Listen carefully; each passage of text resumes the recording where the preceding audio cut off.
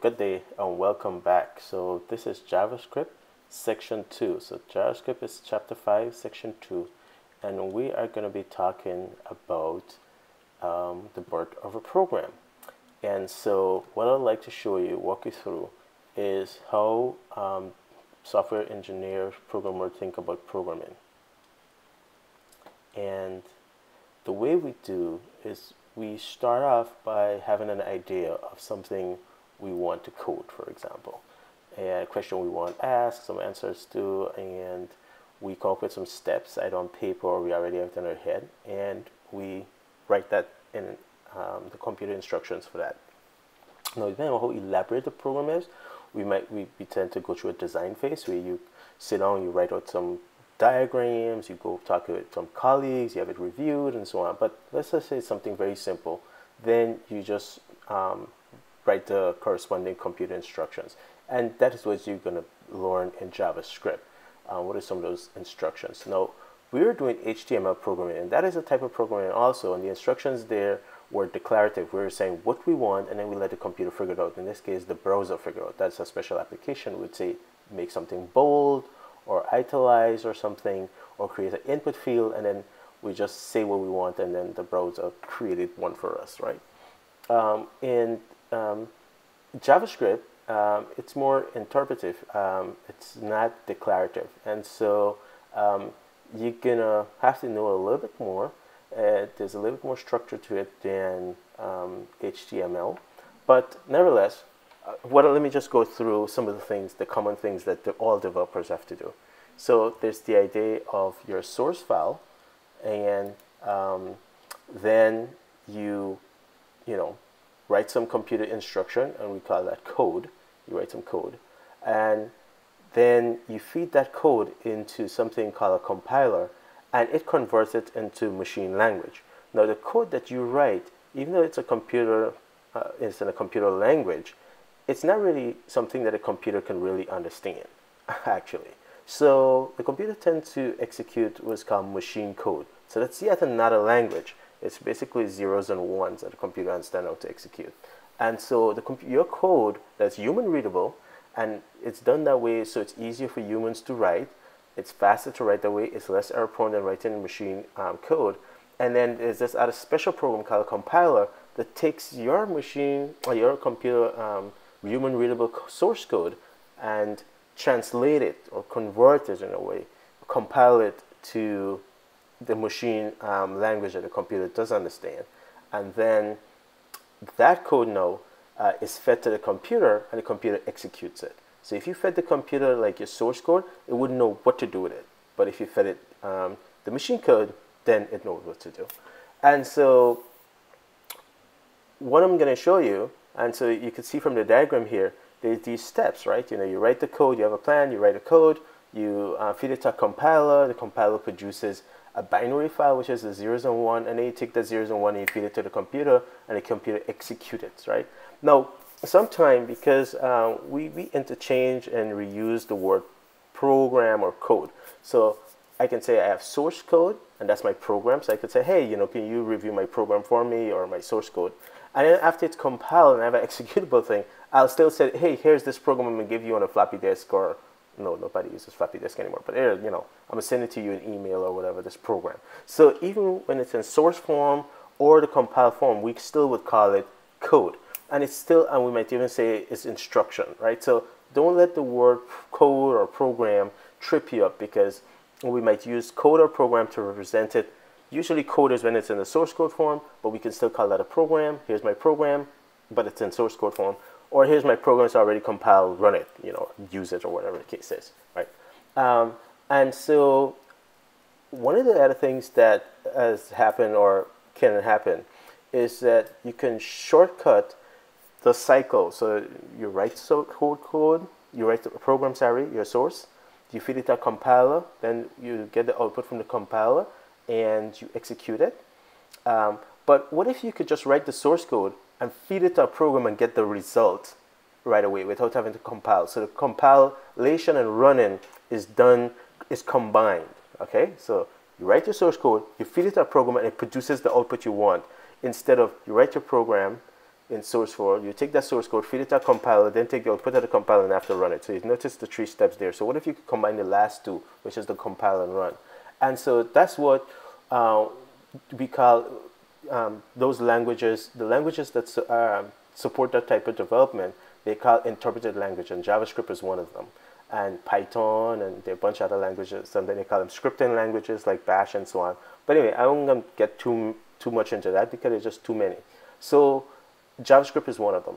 And so what I'm going to show you is an example of the 2 ways of developing, right? The traditional way of writing source code, compiling it, and then running it. And then the JavaScript way, which we're going to do, is we're going to write source code, we feed it to a compiler, to an interpreter, and the interpreter immediately produces the output. So if you look at, let's look at this C program I have here. And we're not going to really learn C, so just trust me, and I'm going to write some C. And so here's my C program. It's a hello world. And all it's going to do is print hello world when you run it. That's all it's going to do on the command line. It's not even graphical. It's a text-only program. And so here I have some stuff, and I'm not going to go through what it is. Just trust me that it's correct. And so I'm going to write it in our brackets editor.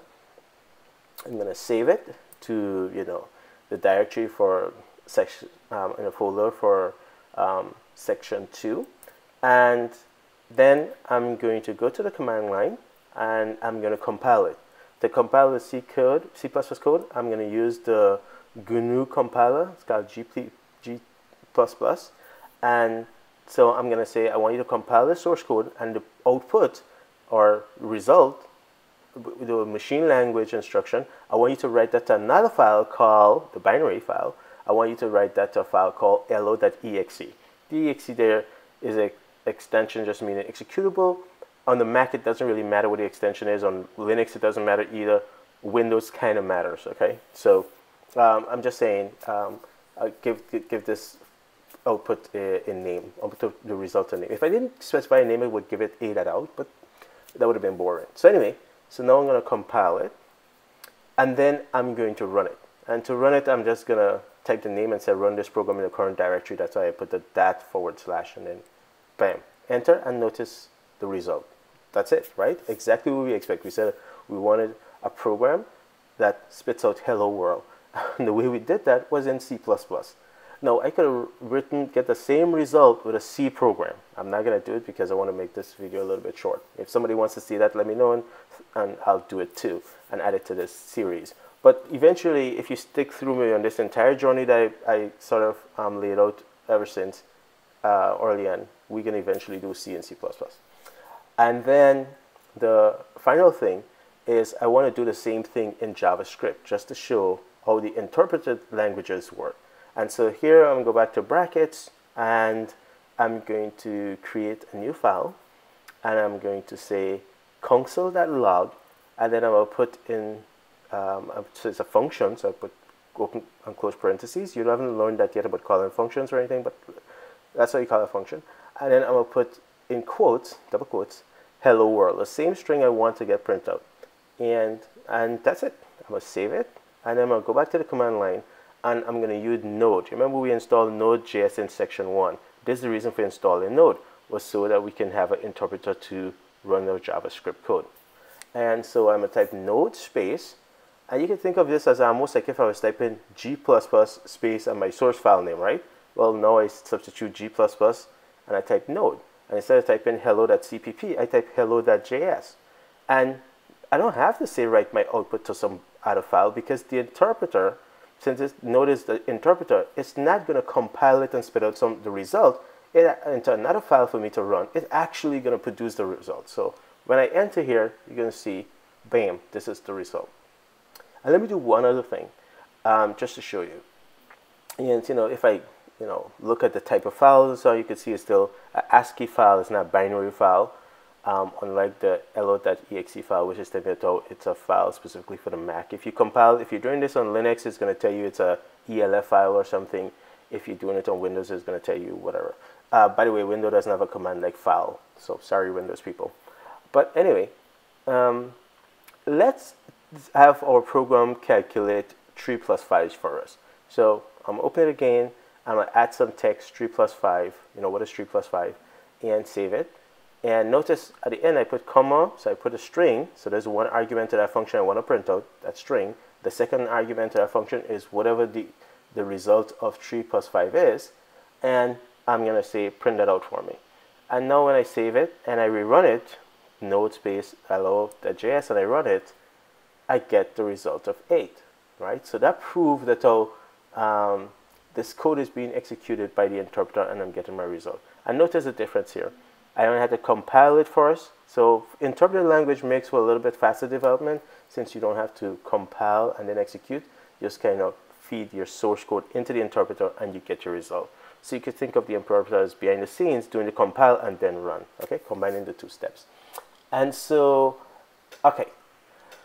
You're saying, Verrol, we're doing more and more programming now, and it's been a while, and you did all this HTML and CSS, and now you're moving into JavaScript. Where's the code? So we don't have to retype all of this. Well, good news, I've put the code up on GitHub, and in the very next video, I don't want to make this video too long. I was going to show you the end of this video how to get it, but I don't want to make this video too long.